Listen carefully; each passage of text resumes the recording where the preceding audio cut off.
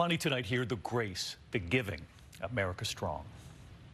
In Mayfield, Kentucky, volunteers helping in any way they can. In Bowling Green, Kitty Williams holding the message, the best place to be is together.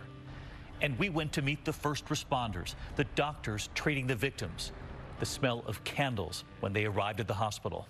An extra level of surreal was the smell in the ER, because one patient would smell like Christmas cookies and the other one would smell like cinnamon, and it was really bizarre.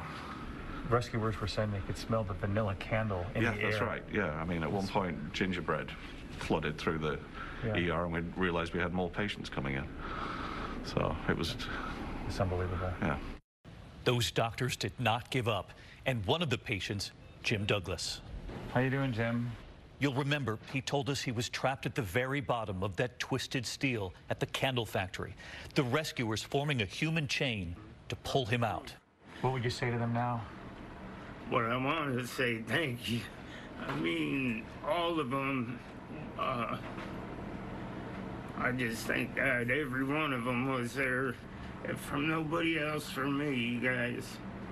Thank you. You don't even know me, and you risked your life because it was dangerous, every one of them. And I truly appreciate it. And the grandmother, Tina, huddled over her grandchildren, 3 years old and 14 months. And the sign on part of the wall still standing, Amazing Grace. You gotta believe.